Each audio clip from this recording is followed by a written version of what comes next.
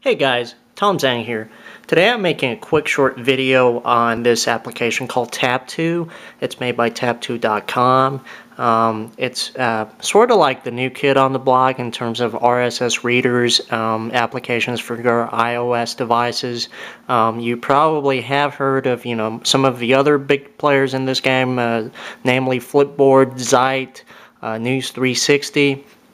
Well, the good thing with this application is if you're not an iPad user, such as you're using an iPhone or iPod, you'll be able to use this application on your iPhone or iPod as opposed to Flipboard, which is only currently available for iPad. But rumors has it that Flipboard is developing an edition for the iPhone and iPod. So, but until then, you probably have to rely on applications like Taptu for your iPhone or iPod. But anyways, this, like I mentioned earlier, does have both versions. If you're an iPad user, great. If you're not, you can always use the iPhone version as well. Now, there are some minute details, but not as much as the other applications. I think this one's rather pretty straightforward. So I am going to fire up the application and show you the application itself in action.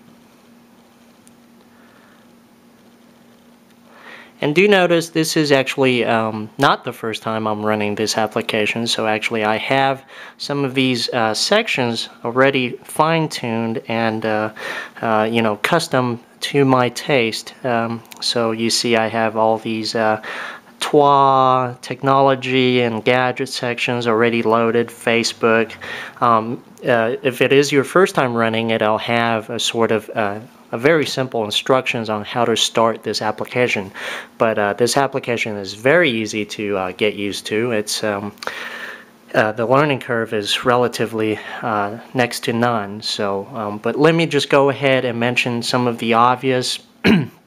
This application is basically divided into two sections.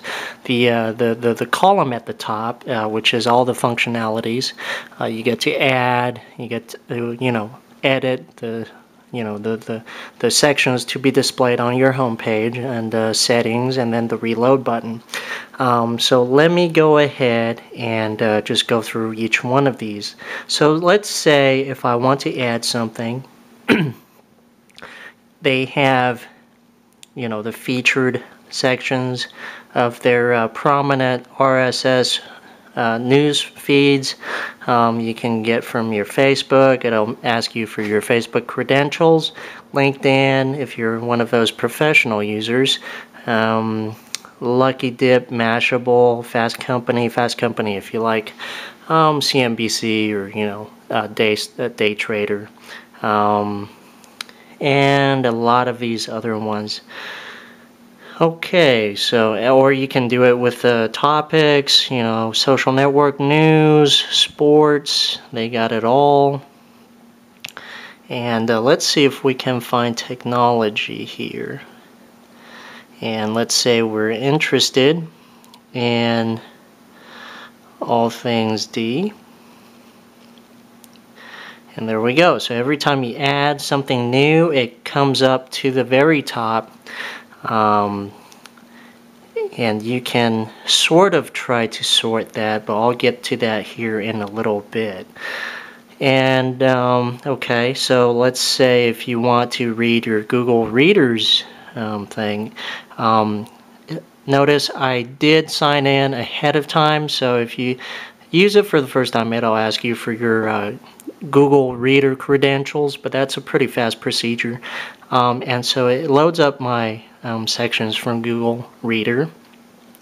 And the thing that I sort of found this application not to offer as other applications have is you're not able to import all of your Google Reader stuff into here, like just having just one section that's Google Reader. Instead, you would have to and you can't even import like the section.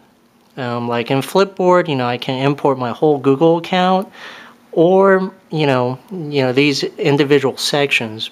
But this application, I don't think it can do that just yet. So hopefully in the upcoming updates they will be able to do that.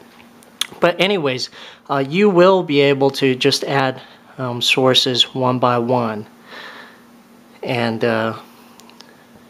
so let's go back here. Now let's just let me show you how this works. Basically, it's pretty self-explanatory. You know, scroll left to right based on what kind of news you're interested. And I find this to be pretty nice. You know, you get everything in basically at one glance, and if you're not interested, you can scroll left to right. It makes things a lot easier, and it looks pretty cool too. You know, when you slide, all these things go crazy. And say if I want to, you know, read something here, it loads up down here. Now I wish it sort of kind of filled up the whole screen. You know, the half screen, it's just a little bit hard to get to. And of course you can share it on your favorite social network, Facebook, Twitter, or email. And you can also browse it on the web in an internal browser.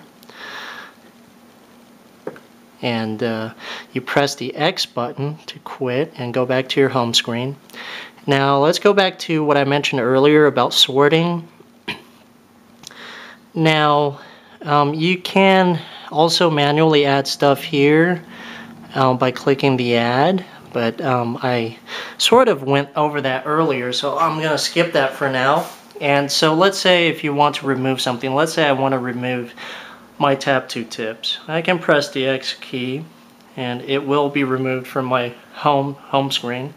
However, do you notice I couldn't really rearrange things? I couldn't say, you know, drag something and then, okay, maybe it did. But it's not very responsive. Okay, so you can. Great. But, alright, good. It's not very responsive though. See, at first when I tried this application earlier, I couldn't really drag anything, and even still I can't. So maybe it's just something with the coding. It's not very responsive. But anyways, getting back to here, you can sort of change the colors of these, sort of just add a color code onto these, which is very beautiful. And I think you can also rename it. Or maybe not. Okay, great.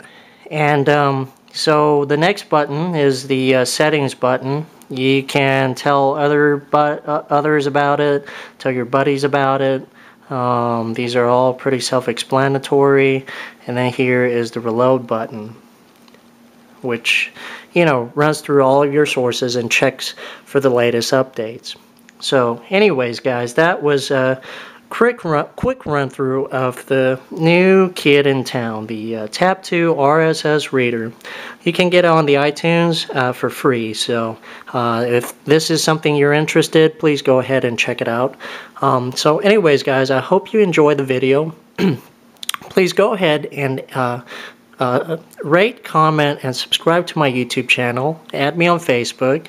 If you have any specific requests, such as an application or gameplay, please let me know, and you can do that in one of the two following ways, or both.